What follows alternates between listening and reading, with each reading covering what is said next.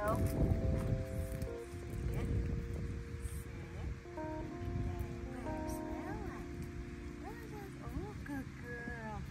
So right now, Shakira is working with your baby Sandy on her sit training. We will need you to continue this because remember, she's still young and she's gonna need some more reinforcement. But as you can see, what Shakira is doing is she's holding a treat in her hand and she won't release it until she sits.